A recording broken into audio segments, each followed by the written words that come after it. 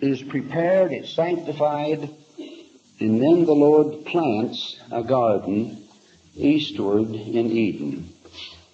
Now, you folks are farmers enough to know how you plant a garden. You get yourself some seeds, don't you? And then you dig a little hole and put a fish in it. I don't know about that fish in this instance. But you get the fertilizer there, and you get the thing growing. All right, so they planted a garden. Where did they get the seeds? Interestingly, W. Phelps said they got it from Kolob. And that's an interesting idea. I don't know that he has any right to say that, but maybe he was in on the know on a few things. And then when it comes to the formation of man,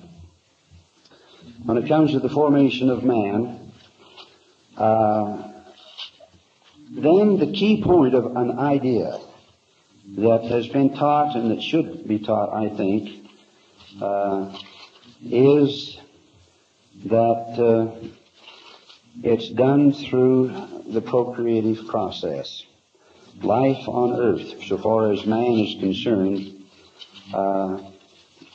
is a part of the eternal family of God. For example, in Moses chapter 6, and this is the genealogy of the sons of Adam, who was the Son of God. And he leaves it at that.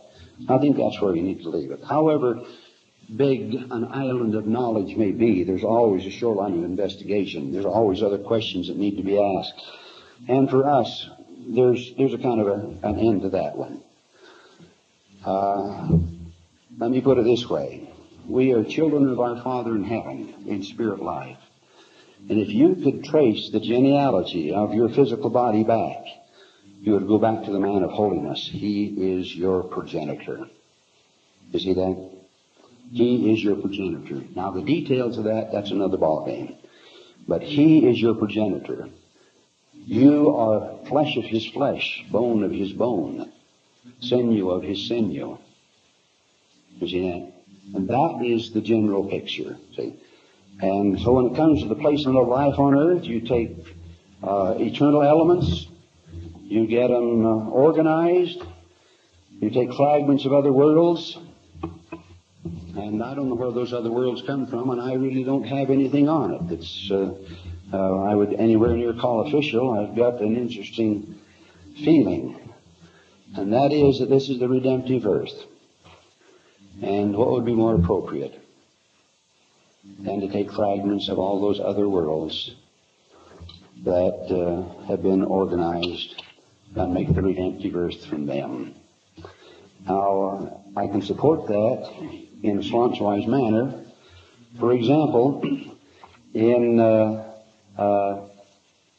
the teachings of the prophet Joseph Smith, where he talks about the redemption of the animal kingdom. He's talking about the book of Revelation and about the four beasts of the book of Revelation. He's talking about John's vision, and John sees a vision of eternity. He says,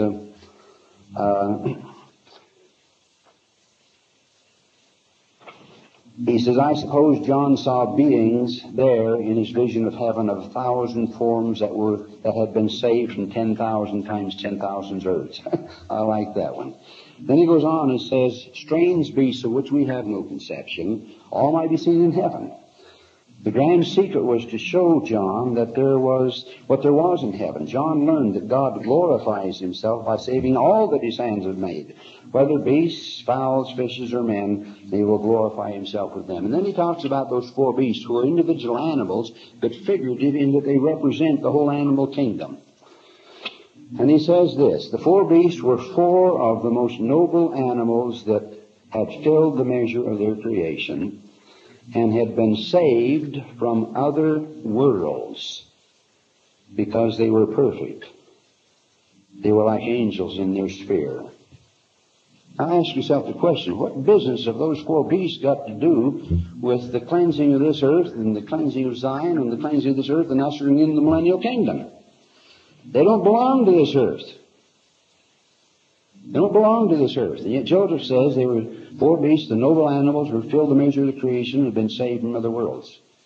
Now, why would they have a representation here Because God is a great ecologist.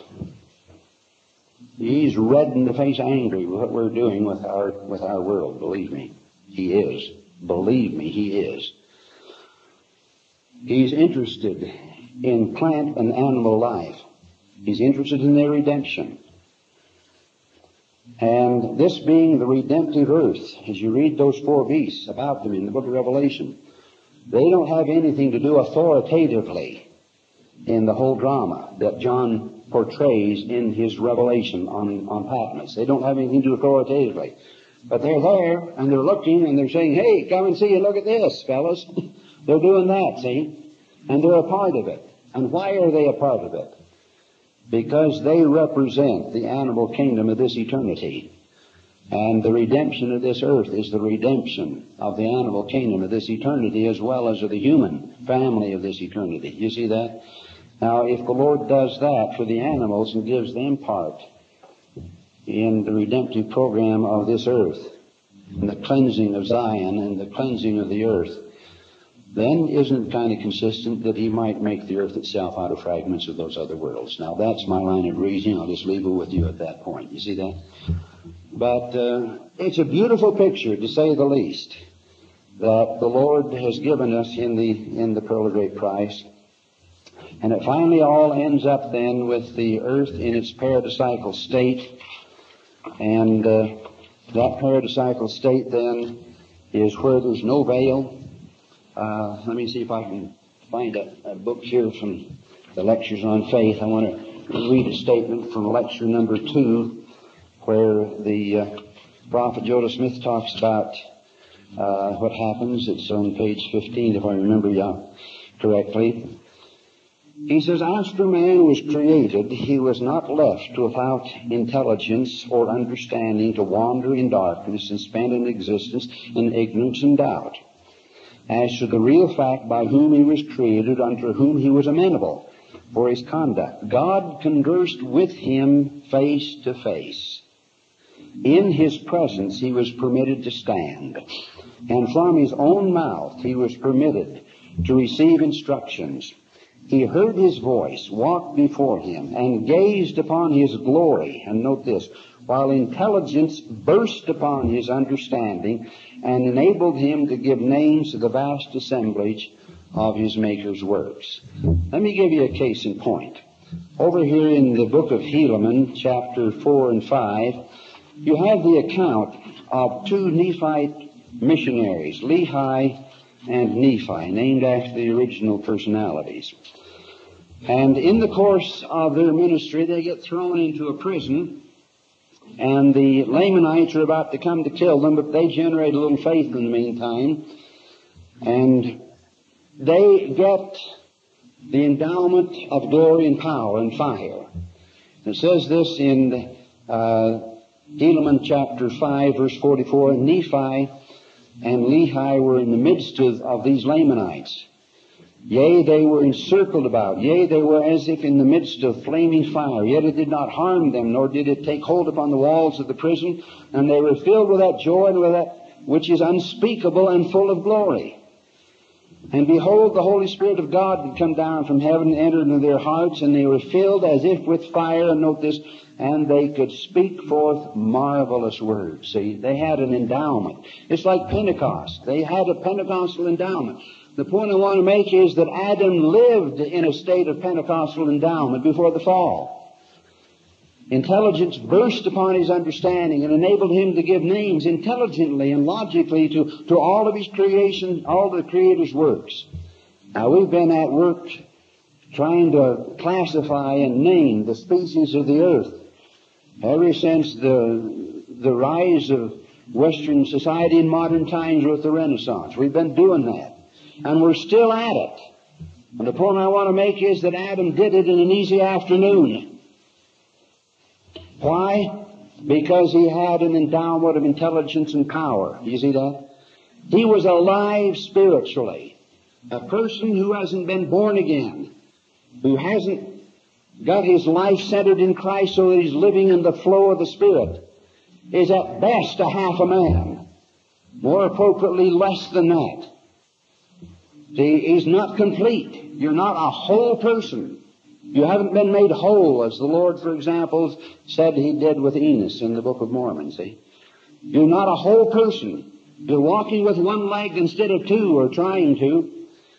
It's only when a person becomes not only physical and intellectual, but when he gets the revelations of the Spirit in his life and begins to live by them, and the flow of the Spirit is there, and the peace and the strength and the manhood and the dignity of the Spirit is there, then you're a whole person. Now, Adam died when he lost all of that. He died.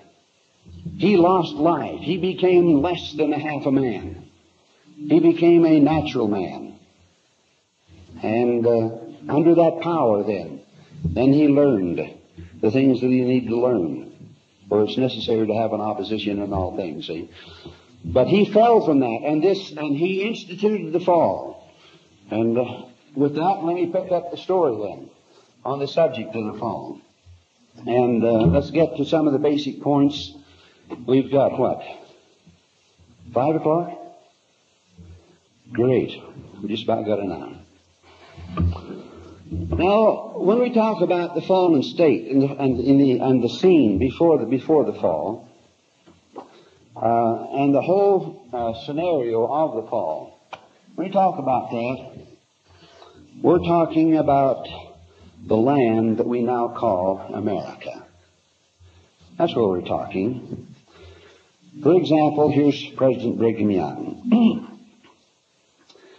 He said of Christ coming, when he comes again, he will not appear first at Jerusalem, but he will appear first on the land where he commenced his work in the beginning and planted the Garden of Eden, and that was done in the land of America. Okay? Now, the prophet Joseph Smith, by vision, saw a lot of things in relation to this. He saw a whole bunch of things. And he talked rather familiarly about it. It is in America that the saints must overcome the fall until Mount Zion is established and the glory of God is endowed upon the saints, and then extended to Jerusalem, and then in Christ coming in glory to the whole earth, see? It's here. You've got to begin again. And in the Doctrine and Covenants you have several references then made to this physical setting. Section 116 of the Doctrine and Covenants is a revelation, for example, that deals with Adam and Diamond. And he just simply says, for example, Adam and Diamond, because, said he, it is the place where Adam shall come to visit his people, or the Ancient of Days shall sit, as spoken of by Daniel the prophet. Now, he doesn't say anything further about that. Let me read you a few statements from some of the other. Here's George Buchanan, stayed there, known as Jackson County. Benjamin F. Johnson, perhaps when that Adam was driven from the place of the tree of life. Oh, that's what he calls it. Reed Peck was one of the authorities of the church in Missouri. Unfortunately, didn't meet the challenge, fell away, but wrote an interesting manuscript of life in Missouri when the saints were there in Jackson County. And also reported some things that he heard from Joseph the prophet when the prophet was there in Missouri.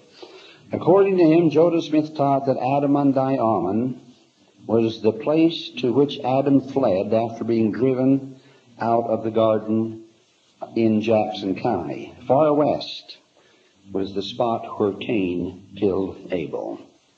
And it's interesting in that light to read this statement from section 117, verse 11, where, or is it, let me see. It's 115. This one is 115. Let's read verse 6 and 7. That the gathering of together upon the land of Zion and upon her stakes may be for the defense and for refuge from the storm and for wrath when it shall be poured out without mixture upon the whole earth. Let the city of far west be a holy and consecrated land unto you, and it shall be called holy, for the ground upon which thou standest is holy. Now that's an interesting one in light of Reed Peck's statement. You see that? The ground on which you... And here in section 117, verse 11, let my servant Newell K. Whitney be ashamed of the Nicolaitan band and of all thy secret abominations. And I don't know what's going on there, but they were having some kind of a time. And of all his littleness of soul. Now, fortunately, Whitney repented and became something considerably better than this. And come up to the land of Adam-on-Diamond to be a bishop unto my people, saith the Lord. In verse 8, he says this, is there not room enough on the mountains of Adam-on-Diamond and on the plains of Ola Shinha, or the land where Adam dwelt, that you should covet that which is but the drop and neglect the more weighty matters? See, now this is where Adam dwelt. And you have then other brethren speaking of it, for example, Orson Pratt, Adam-on-Diamond, Meads the land, there the valley where Adam dwelt. John Corll, the valley of God in which Adam blessed his children. And the whole idea then, as it comes from the prophet, and let me just be brief on it, is that this is where things began. And the Garden of Eden was in Jackson County. Adam-on-Diamond is about 50 miles north or so in that great valley. And that's where the great council of Adam-on-Diamond was held. And that's where the second one will be held. Abel possibly murdered at Far West. There are journal statements indicating that people heard Joseph teach that the ark was built in the Carolinas. And Joseph Young, the older brother of Brigham Young, in an interesting document, keep in mind that he was one of the first 7 presidents of the 70s in this dispensation, chosen and ordained in that calling in February of 1835. Later he wrote a book called The History of the 70s. And appended to this book in the back was a little statement he entitles Enoch and His City, in which he records statements that he heard by Joseph Smith concerning Enoch. And among other things, then he says that Enoch's city was built in that area that we now call the Gulf of Mexico. See? So you've got that picture, at least that picture and other details then that relate to this land, and we're talking about the scenes that went on here in this land. And this then is sacred land. It's the genesis of things, and it's going to be the genesis of the second coming. It's where the saints have got to establish Mount Zion and establish things in glory and in power, and then the Jewish people are brought in later.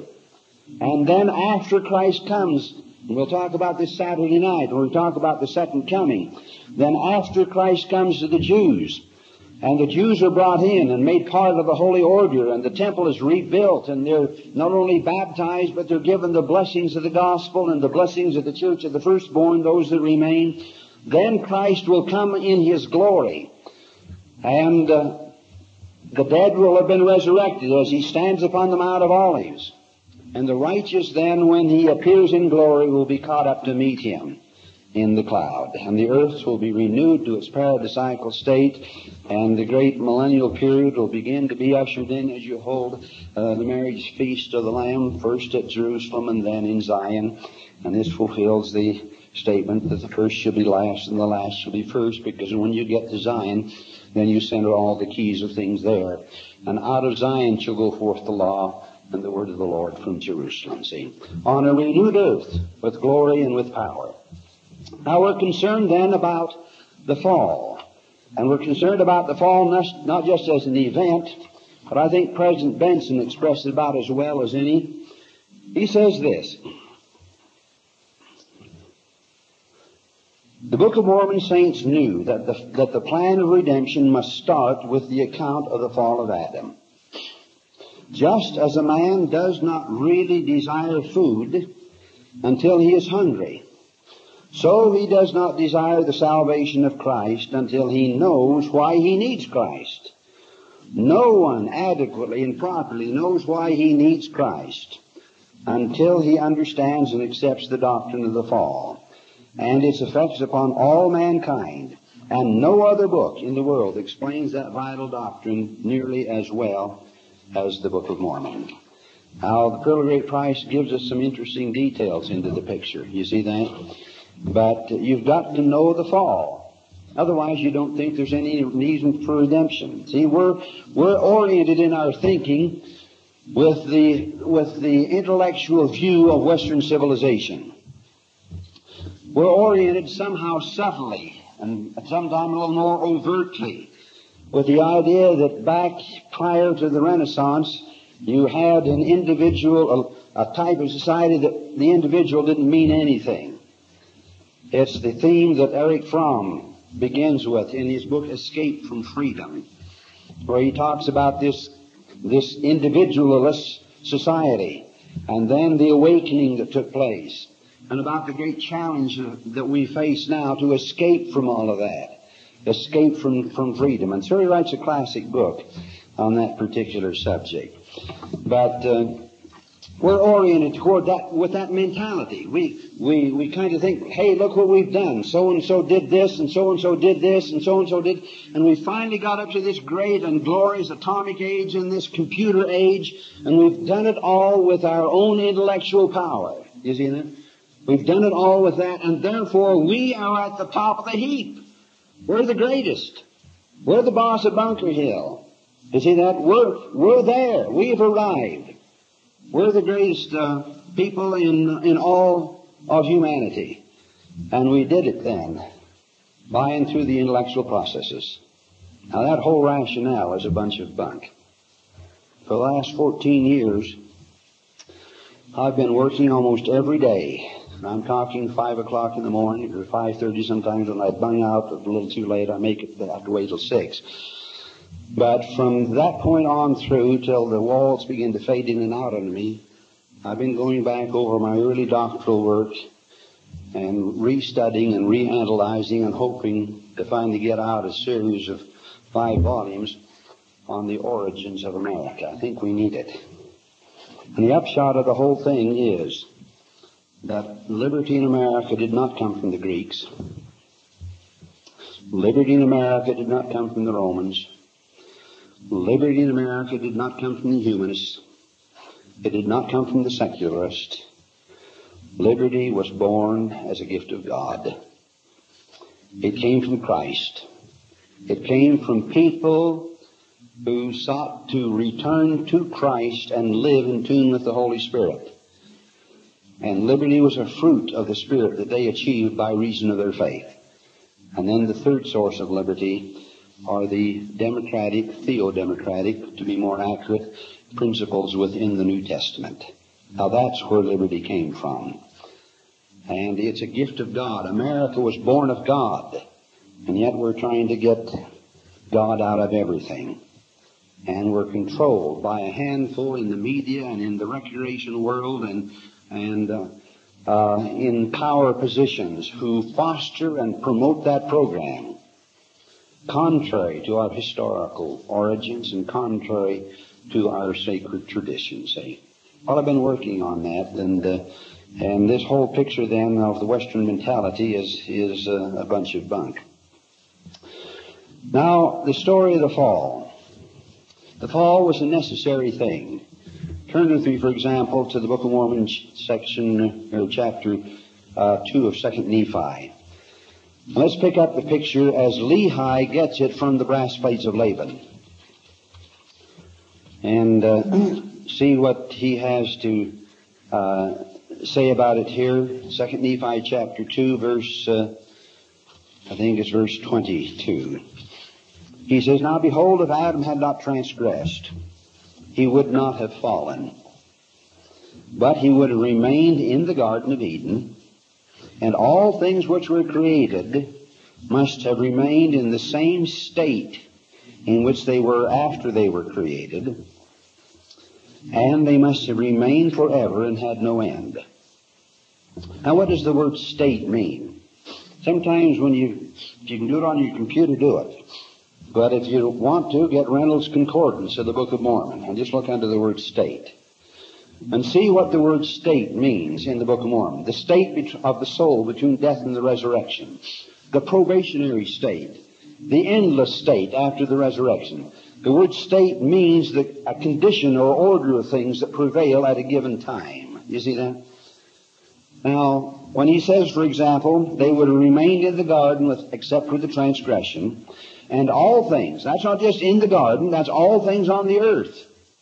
Some people try to just exclude this to the garden, and they get kicked out of the garden, and the lone and dreary world is out there all the time.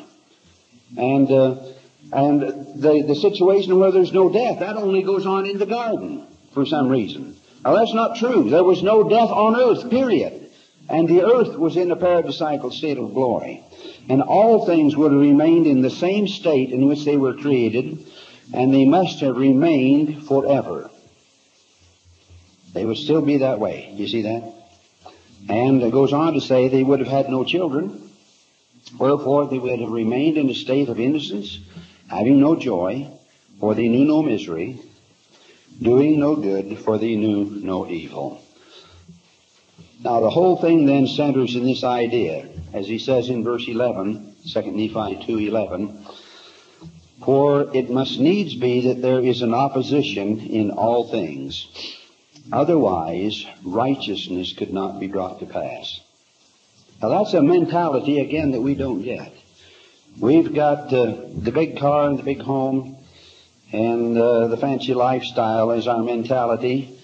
And if you are truly living the gospel, the Lord will bless you, and you will climb the social ladder or the political ladder or the economic ladder, and you will be riding high and living in high cotton, if you get the idea. That's generally the mentality. And then something hits us, and we think more seriously about the book of Job. And we think more seriously about the life of Christ. And we read more intelligently the life of Joseph Smith, where adversity is fundamental to all that they did, you see. And adversity is necessary in order for righteousness to be brought to pass. Otherwise there could be none. Now that's a hard doctrine. That's a hard philosophy, see. But that's part of the ballgame. And then we're sent here, as the book of Abraham says, to be proved. I will prove them herewith to see if they will do all things that the Lord their God shall command. And in spite of the use of that word, we say that we're here to be tested. The Lord's going to test us. Bunk. The word testing implies what? It implies an unknown element, an unknown factor. You've got to run it through something to find out what's there or what isn't there, right? That's testing. Now, the Lord knows all things. He's omniscient. He knows all things. He knows and knew before you ever got here the clothes that you were going to wear and where you were going to sit in this meeting. That's how detailed His foreknowledge is.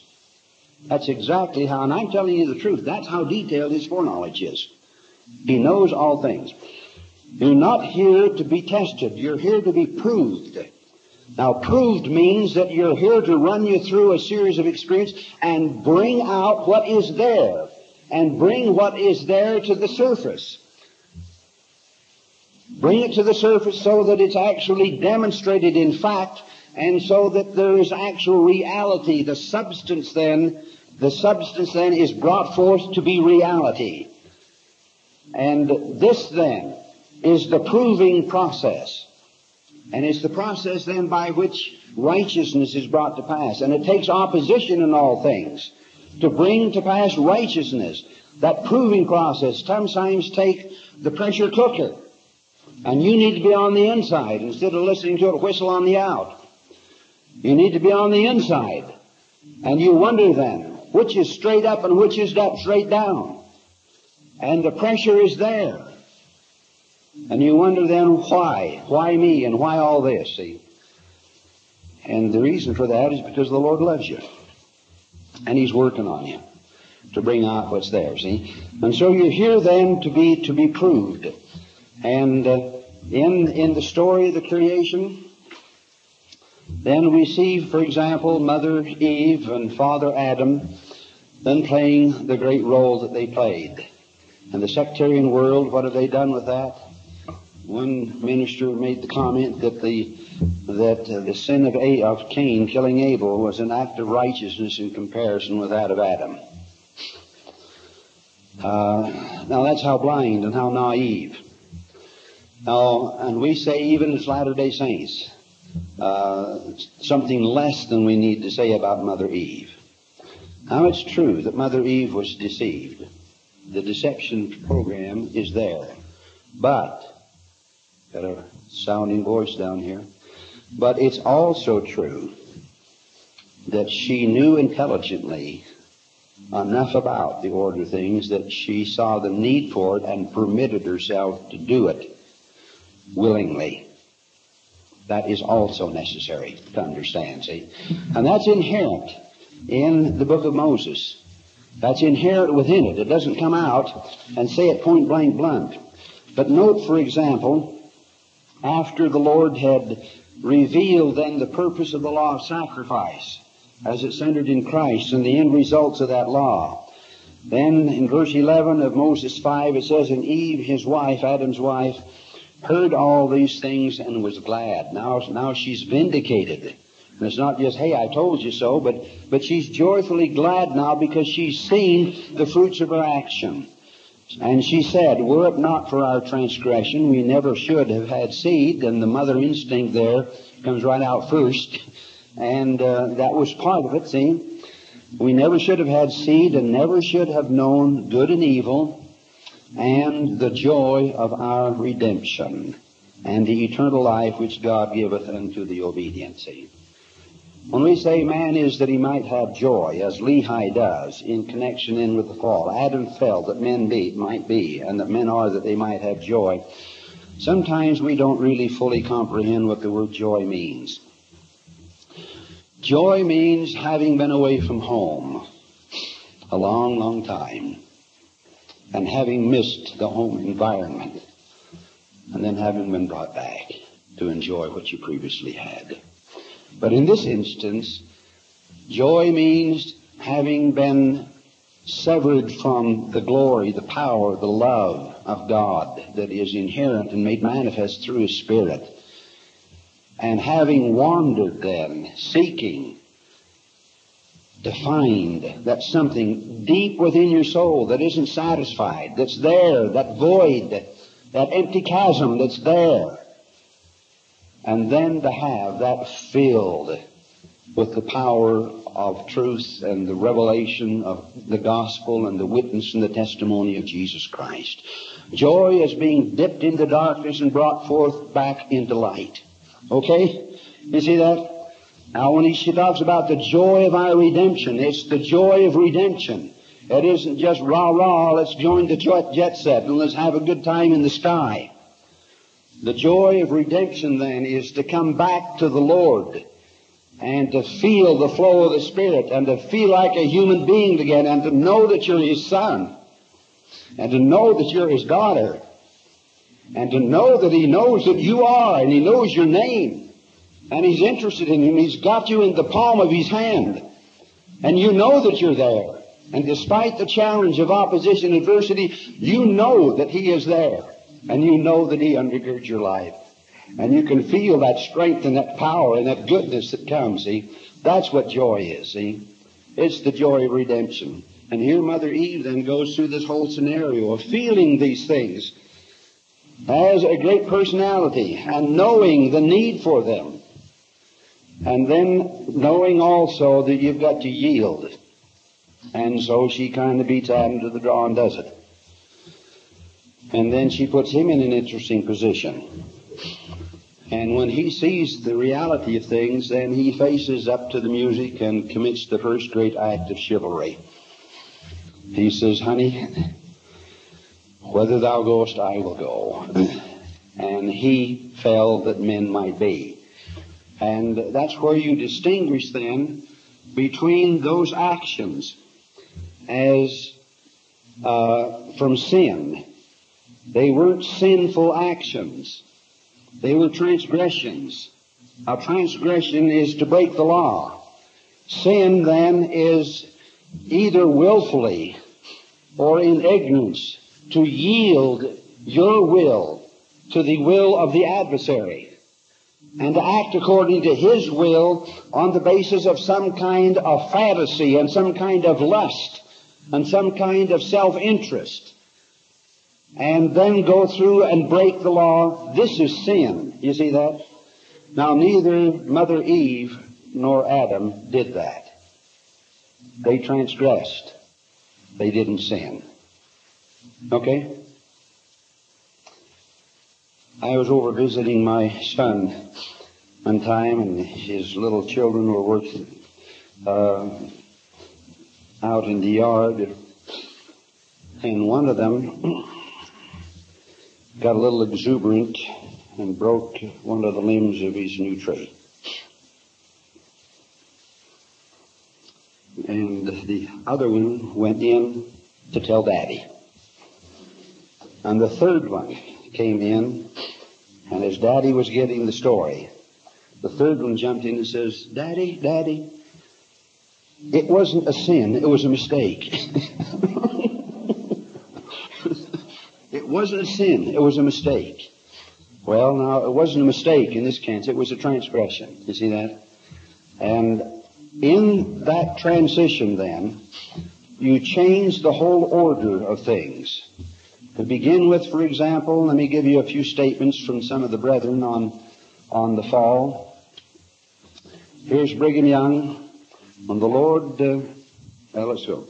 When the Lord said, let there be light, he says, there was light, brought forth and so forth, and he says, this is the glory of the earth from which it came, and it's the glory to which it's destined to return. He says, when the earth was framed and brought into the existence and man was placed upon it, was near the throne of our Father in heaven. And when man fell, the earth fell into space. It took up its abode in this planetary system, and the sun became its light. Here's an article in the Times and Seasons, the official church magazine, in February of 1842. The earth no longer at the fall retained its standing in the presence of Jehovah, but was hurtled into the immensity of space, and there to remain till it has filled the time of its bondage to sin and Satan.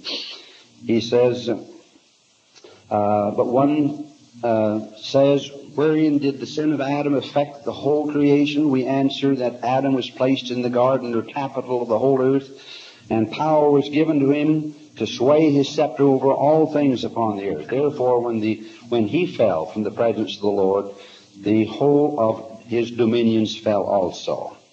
And then he goes on to say that the Son should not only redeem them, Adam and Eve, from the fall, but should redeem the earth, or in other words, restore it to its original state and standing. Now, that's the great cosmic picture that we call Mormonism. Here's President John Taylor writing to a letter in a paper that he edited called The Mormon, entry date of August 29th, 1857. Speaking to this woman about her coming to mortality, he says, thou being willing and anxious to imitate them, others who had come, prayed to thy Father in heaven for the time to arrive when thou couldst come to this earth, which had fled and fallen from where it was first organized near the planet Kolob. You see that picture? Now that's the cosmic picture then of the fall. Here's a statement by a fellow by the name of Addison Everett. Brother Everett said that he heard Joseph say that the earth had been divided and parts taken away. I better not talk about that one. But the time would come when all would be restored, and the earth again would revolve in its original orbit next to Kolob and be second in size to it, see. Well, that's basically the picture, and there's a lot more to that. But when the fall took place then, it was actually a reorganization of life. It wasn't just Adam being shown the door of the garden. Now you get out. It was a reorganization of life. Adam didn't have blood before. He was a physical, spiritual being. He wasn't, he was in an unmortal state. But he didn't have blood in his body. And when he fell, then there's a reorganization. within his system. And that's true then. That's true of the whole kingdom of life. For example, here in the third chapter of the book of Moses, as the Lord talks about the placement of the plant kingdom upon the earth here, in verse 9, he says, and out of the ground, now this is a physical organization, out of the ground made I the Lord God to grow every tree naturally, that is pleasant to the sight of man, and man could behold it, and it became also a living soul, for it was spiritual in the day that I created it. Now that tree organized out of the ground was a spiritual, physical organism. It was spiritual in the day that I created it, for it remaineth in the sphere in which I, God, created it. Yea, even all things which I prepared for the use of man. And man saw that it was good for food. Now, if man could eat the tree, the fruit of the tree that was organized in the earth, but which was a spiritual, physical tree, what kind of a being was man? You see that? He was in the same order of things. And so when you come to the fall then you have a major change. Here's a statement, for example, by Orson Pratt. First, it was spiritual in its blessings and fullness of life and glory, and then it was reduced to a temporal condition wherein misery and wretchedness existed. Here's a statement from Parley P. Pratt, quoted by President John Taylor in his book on the government of God. It says, first man fell from his standing before God by giving heed to temptations, and this fall affected the whole creation as well as man and caused the various changes to take place. He was banished from the presence of his Creator, and the veil was drawn between them, and he was driven from the Garden of Eden to till the earth, which was then cursed for his sake. Here's President Brigham Young. When our first parents fell from their paradisiacal state, they were brought into contact with influences and powers of evil that are unnatural, those that prevailed in their former state, that is, and stand in opposition to an endless life, see. How the earth was moved away from its original place of creation, and a whole new order of things, the temporal order, was instituted. And life then was on the temporal plane. And the sun became our light. And the revolutions of the earth in relation to this solar system became the basis of computing our time. And it was a whole different ballgame. And that program then existed, and we're still a part of it. And still coping, wrestling with that challenge. Now, what were the effects of the fall? Well, as we've indicated, the earth was removed from Kolob. Secondly, there was a whole change of things. But that change of things was a two-stage program, and here the Pearl of Great Price makes a very interesting contribution. I'm reading now from chapter 5 of the book of Moses. Here in chapter 5, you have the account of Adam being instructed to offer sacrifice. He doesn't know why he does it, but he does it nevertheless. And an angel comes and tells him this is a similitude of the sacrifice of the only begotten and the way of redemption for him in the situation that the fall produced. See, he didn't lose his knowledge of the pre-fall state. Joseph Smith makes that clear in Lectures of Faith number 2. He didn't lose a knowledge of how it had been to be in God's presence any more than Joseph lost a knowledge of what he saw in the sacred grove after he walked home. You see, he didn't lose that knowledge. And he knew then that he was in a different order of things. And so he obeyed the law of sacrifice. And then the angel came to him and said, this is a similitude of the sacrifice of the only begotten, and commanded him to do all things in the name of Christ.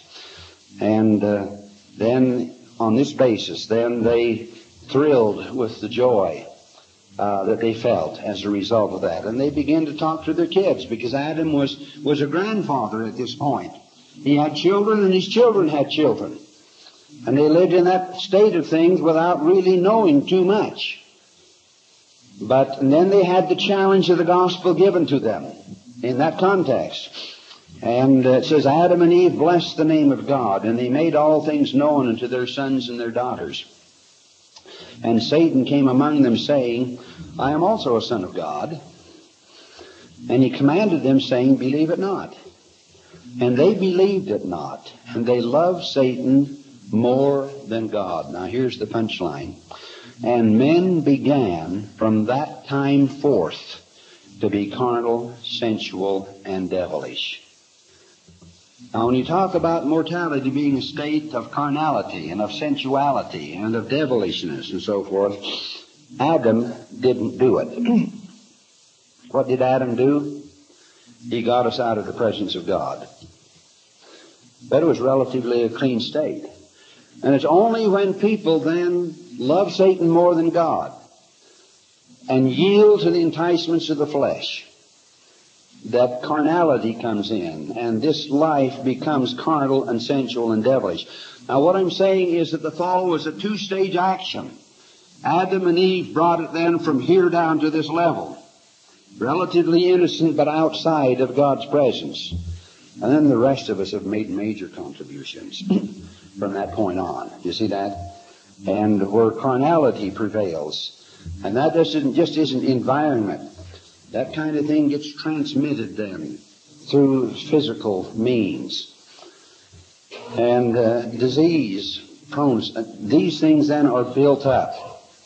And it takes clean living and so forth to overcome a lot of these. But there's a lot of it that's still in the genes, if I can put it that way, see? And we're under the power of the fall in so many different ways. And a lot of it then, if you were to trace its history, would go back then to some kind of overt transgressions and distortions of basic law. You see that? And the world then is in a carnal and sensual state. Now, mortality, meantime, then, is sustained by the power of the atonement. The power of the atonement begins to operate at the very moment that Adam was driven out of the garden. The power of the atonement, as we've read here from the teachings, page 190, where the everlasting covenant was made between three personages, and Christ then stepped in and made the covenant even before it happened, saying, I'll pay the debt. And as the fall got underway then the power of the atonement came into action. Now, if the power of the atonement did not begin to act, then Adam's transgression would have brought a total spiritual death. This would include the light that we can get from the sun, if the earth was put into the solar system without the atonement. This would include then the light that every person is born with, the light that's in Christ, that comes from Christ. Christ being the light who enlighteth every man that cometh into the world, as John says in John 1. See, that would be, there would be none of that. And you would be totally withdrawn and separated from the quickening powers of God, and life would have ceased to exist on earth, because you can't have organized life without the sustaining power of Jesus Christ. See? So we live and move. In Christ we live and we move and we have our being. And there are certain powers then that are given universally by and through the atonement. And we may get a chance to say a few things on that.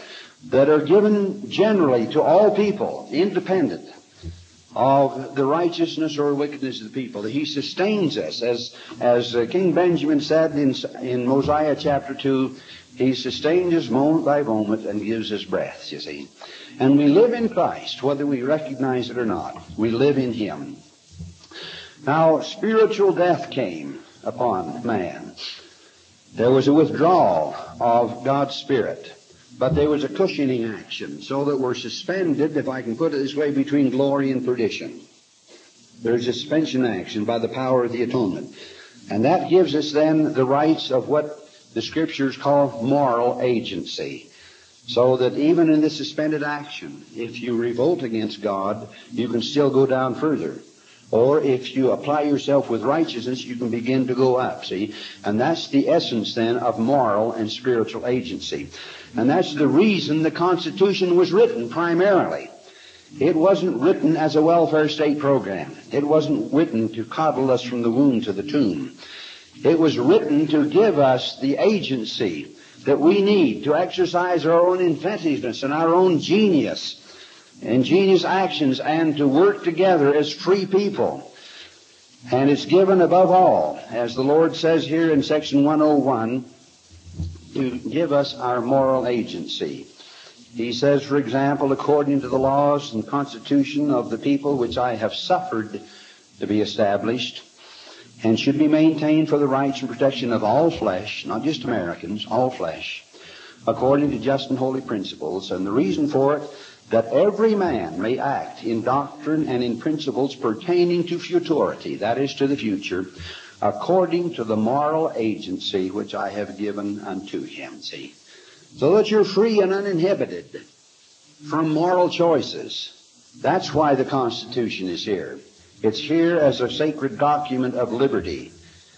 And it's expected then that within that framework, Christian people then ought to work for social justice. They ought to work to uplift each other. And they ought to work then to apply the Christian law, to love your neighbor as yourself, economically, as well as in social matters. And in that way then, to institute an order of society in its business operations and its economic aspects that opens the door of opportunity for people, and that it gives people who have demonstrated merit and ability, opportunity to grow and to develop and to achieve. And all of this then as a stewardship, not as something to get you in the jet set class, but as a stewardship then handling God's produce and his earth and its blessings and bounteous things in order then to promote peace and unity and prosperity. See, the Christian ethic needs to be there. Well, as spirit death then came in, and also then physical death. And the pearl price then makes this contribution, that physical death in some measure is a consequence. It's a consequence of spiritual death. Now, there's qualifications to that, and so don't take it all the way. But there is a direct correlation. For example, here in chapter 6 of the book of Moses, the Lord's telling Moses, or rather the Lord's telling Adam, rather, to teach these things freely to his children, the doctrines of the new birth. And as a basis for the doctrines of the new birth, he says, you teach them that by reason of transgression cometh the fall, which fall bringeth death. Now note, death didn't come by transgression. Death came by the fall. But transgression brought the fall, and the fall brought death. That by reason of transgression cometh the fall, which fall bringeth death. You see that? Now let me reason with you this way. When Adam partook of the forbidden fruit, not only did he disobey the commandment of God, so that there was a spiritual death imposed. The violation of law then brings the judgments of God in the sense of the withdrawal of the Spirit. And so he died spiritually. But he also, in partaking of the forbidden fruit some way that we know not fully about, he also then introduced within this world the elements of deterioration, so that elements of deterioration begin to work and to operate within the physical body and spread from there then into the world.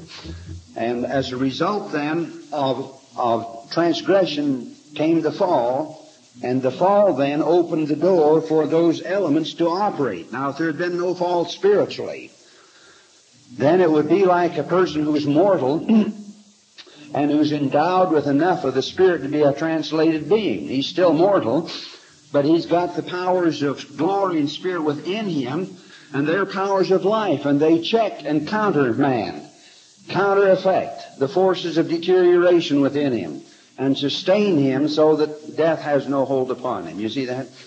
Now, Adam and his posterity, if they were still in the presence of God, if there had been no spiritual fall, even though they partook of elements that were deteriorating in their effects upon them, they still wouldn't die, because the powers of the Spirit, as dominant powers, would supersede the influence of those corrupting forces, and they would sustain them in their life, you see. And so it took the spiritual fall to bring the physical fall, see. It took that. And then Adam was driven out, and the cherubim was placed to guard the tree of life, because if they'd have gone back in their fallen spiritual state, they'd gone back in the garden and partaken of the tree of life, it would have nullified the effects of the fall physically from them, and they would have lived forever in their sins. They'd have lived forever physically in a fallen spiritual state. Can you see the two situations? One situation is that they wouldn't have died. They'd have had elements of corruption, but that the spiritual fall would have countermanded that. The other situation is that having fallen and died the spiritual death and driven from the garden, if they had been permitted to come back, they would have nullified the effects of the fall. And so Alma makes a beautiful explanation and speaks of it. You might want to read all that in more detail.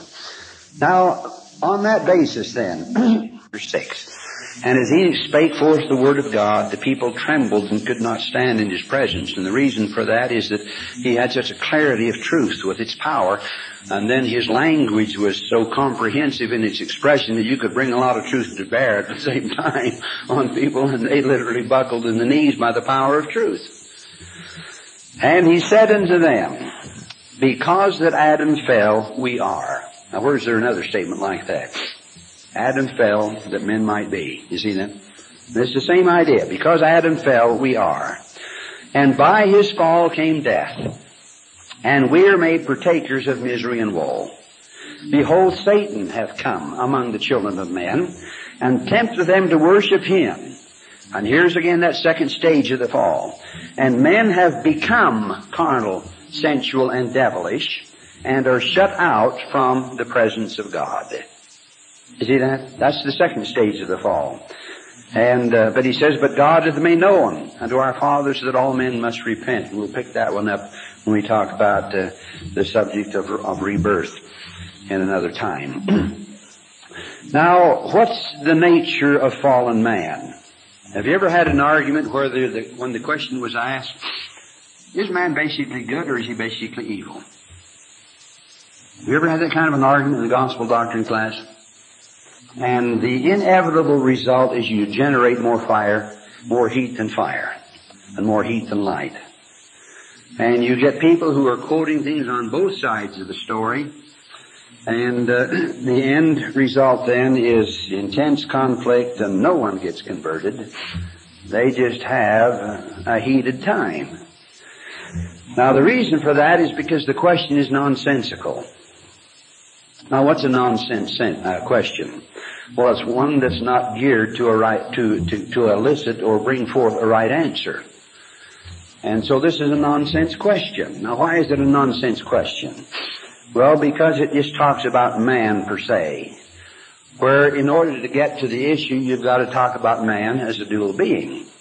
You've got to ask, for example, what's the nature of man's spirit under the fall? You've got to ask the question, what's the nature and state of man's physical body under the fall? Then you've got to ask further, what's the influence of the Spirit of the Lord on individuals in the fall? And then you've got to ask, what's the spirit of the adversary? And where does it fit? And how does that all add up to an understanding of about man and his nature and mortality, see? Then you've got the basis to get some intelligence on it.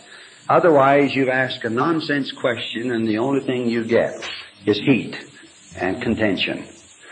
Now, looking at it then in the right way, what's the nature of man's spirit in the fall? Well, all of us who came here got through the war in heaven, didn't we? And so we passed a minimal hurdle. Many of them just got way over it, like Abraham and others, see? But everyone had to make a minimal effort and get over, so that basically the Spirit then is disposed to do good.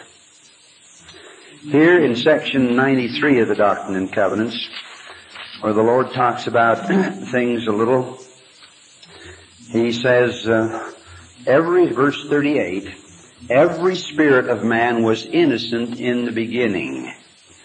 And God, having redeemed man from the fall, men became again, now we're talking about a second time, again, in their infant state, innocent before God. Now, I don't know what beginning means. It's somewhere probably back at spirit birth. But then the next phase of that explanation applies to the infant, the spirit of an infant when he comes to mortality. God, having redeemed man from the fall, because of the redemption of Christ, then men become again in their infant state, innocent before God. See, in the Christian world, you have what we call original sin. Now, there was an original transgression. There was an original transgression. We've said a few things about it. But the fallacy of the Christian world is, in their doctrine of original sin, that the power of the atonement doesn't have anything to do with the consequences until you embrace God, and then the determinists get in there and say that God has to do it himself. That there's some who are predetermined to do good, and there's some who are determined to be reprobate. It's like an old fellow that I tried to convert to the gospel down in Tennessee years and years ago. He had university and college certificates plastered all over one wall, and he'd been through the educational mill. And he said to me, he says, "Now, Hyrum Andrus, let me tell you about this thing called predestination." He says it's simply this: you can and you must, you will or you won't. You'll be damned if you do, and you'll be damned if you don't. Now, that's the idea. You see that? That's the basic idea. Now, what I'm saying is that the Spirit was innocent in the beginning, and then through the atonement, then you become innocent. Children are alive in Christ. I don't care how they get here. There's no such thing as an illegitimate child. There are illegitimate parents. Thank you, ma'am. Thank you. There are illegitimate parents. But every child is blessed with the grace of God and the power of the atonement, and they are innocent before God, regardless of how they get here. You see that? And in that sense, then, the Spirit then stands free. And yet at the same time, the Spirit is under the fall, because it's voluntarily submitted then to come to earth in the fallen state. And in the council of heaven, the whole issue was discussed there and explained. And finally, a vote was called for. All of you who sustain Adam, or will sustain him, and institute in the fall, so that you become recipients of all of its effects and consequences, get your hand in the air. And you had your hand in the air, all of you. So when you get out of bed on the wrong side in the morning, and it just seems like the whole world is falling apart and the devil is broken loose in every way and form and shape, just keep in mind you voted for it. Just keep in mind you voted for it, see? Just make that a basic thing, see? All right, so you're under the power of the fall. And the Spirit then has different qualities. I mean, according to the individual achievements in pre-earth life. Some come here as gods, having been gods in pre-earth life.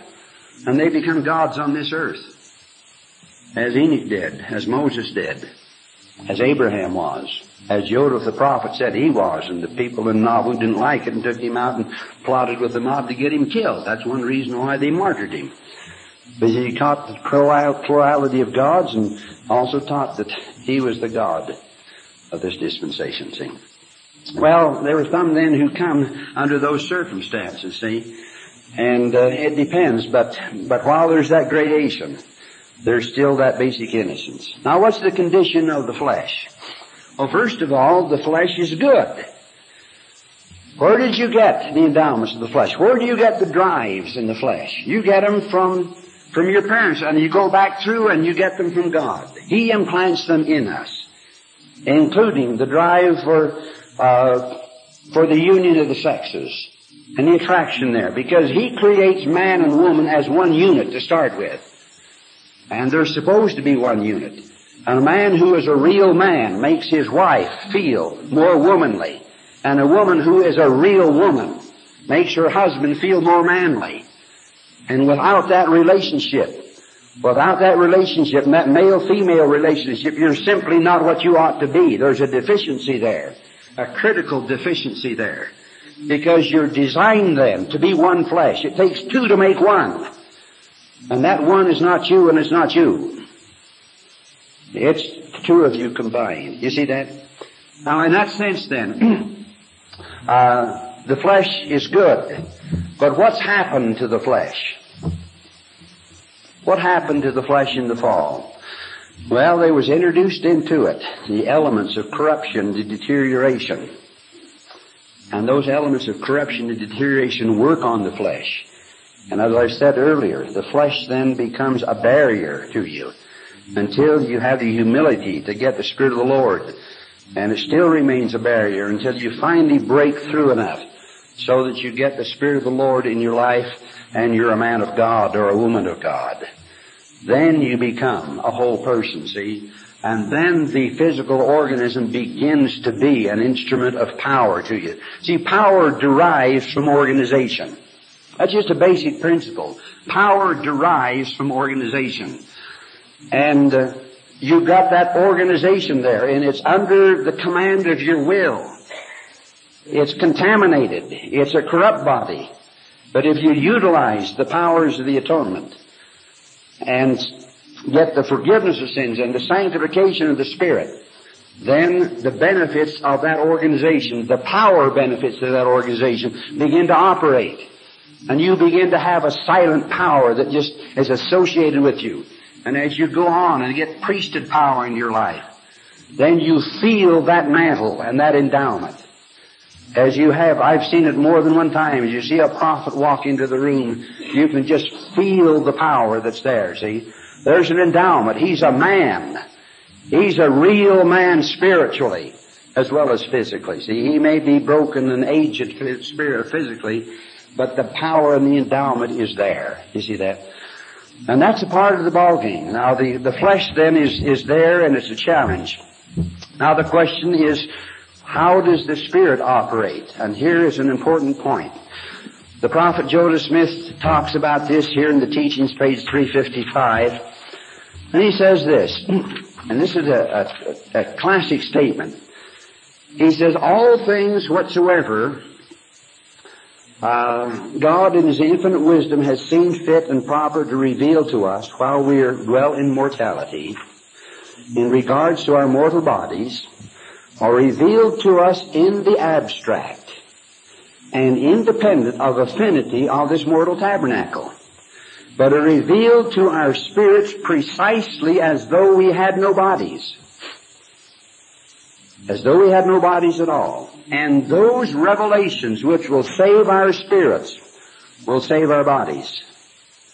Now the Lord looks at you as though you are in eternity. And when He reveals things to you, it's a revelation from His Holy Spirit to you and your Holy Spirit. Your spirit. May be unholy, but it's your spirit. Okay. He reveals it to you directly as though you had no physical body.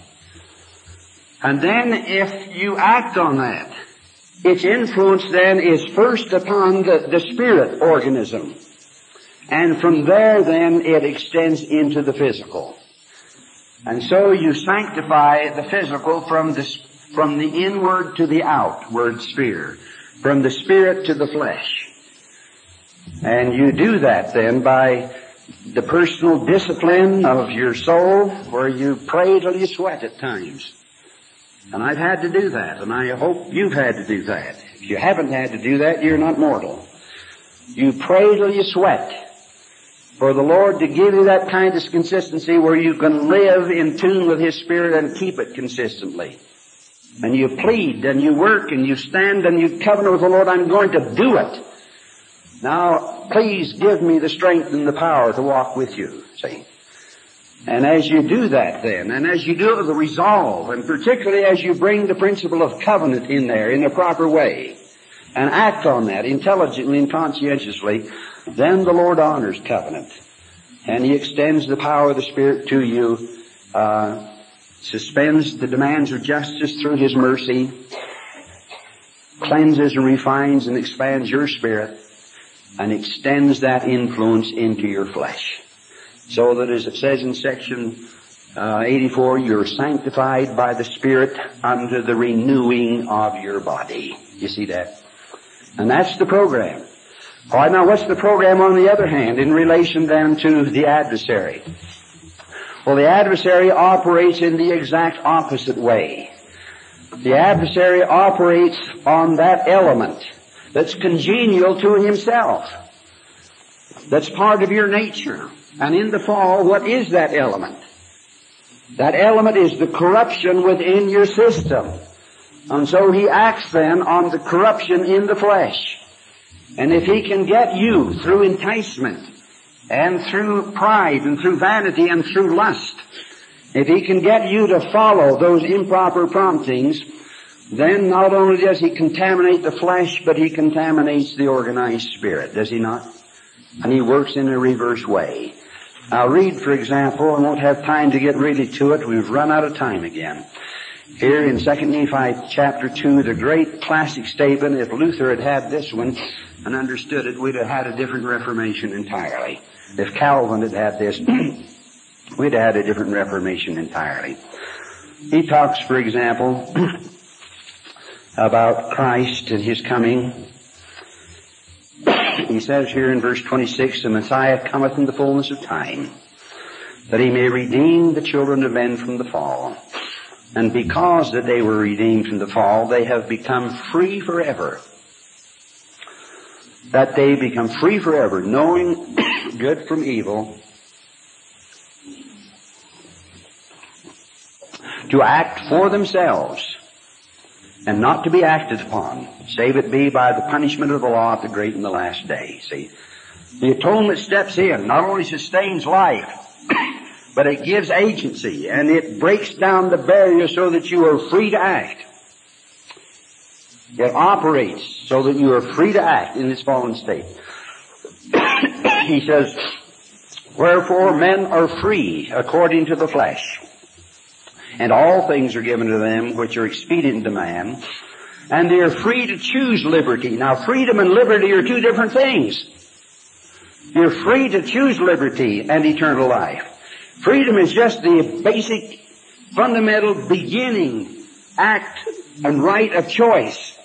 Liberty is an achievement. Liberty is associated with the atonement. Liberty is associated with the eternal life and the powers of the Spirit. The essence of liberty is Spirit. And that Spirit then expresses itself outwardly in a free theology, in a free ideology. And on the basis of that inward spirit and that then ideology and theology of freedom, then you set up the forms of liberty. The forms of government of the people, by the people, and for the people, see? Now, our big problem in America is that the essence of liberty is gone. And even the ideology of liberty is gone. And we're trying to operate merely on the forms of liberty. And those forms we are translating, instead of into liberty, we are translating them into license. And that's where we are. You see that? We're in the final stages of the disintegration of a God-given system. And the end result is violence. Hyped up life. You've got to have a new action every second. And it's got to be sensual, and it's got to be worldly, and it's got to be highly stimulating. It's got to be the heavy beat of the drum. And it's got to be the fast-moving pace. And it's got to be geared then toward ego and toward power and toward lust. Now we're in that kind of a situation, see. But you choose liberty and eternal life through the mediation of men, and that's through Christ. Or you choose captivity and death according to the captivity and power of the devil. For he seeketh that all men might be miserable like unto himself. And now, my sons, Lehi says, I would that ye should look to the great mediator, and hearken unto his great commandments, and be faithful unto his words, and choose liberty, eternal life, according to the will of the Holy Spirit. You see, that is a spiritual thing. And not choose eternal death, according to the flesh, and note this, and the evil which is therein. Now, where is the evil? And then note the next step. which giveth the spirit of the devil power to captivate, that he may bring you down to hell, that he may reign over you in his own kingdom. Now can you see the picture there? And see the challenge of our mortality. And see then that the solution is to turn to Christ, and not enough just to turn to Him, but you've got to be changed and transformed. You've got to be born again. You've got to put off the natural man. You've got to become a new creature in Christ. And it's only then that liberty becomes a meaningful thing to you, and it's only then that personal dignity becomes a meaningful thing to you. And it's only then that you begin to have the joy of your redemption. Now may the Lord bless us, my brothers and sisters. I appreciate this opportunity. There's much that can be said further about the doctrine of the fall. But it's important. If you don't understand the fall, you don't understand why you need to have Christ. And the doctrine of Christ begins with the fall. May the Lord bless us to understand that, apply it. We'll see you this evening. What time? 7 o'clock? I want to talk about the atonement tonight.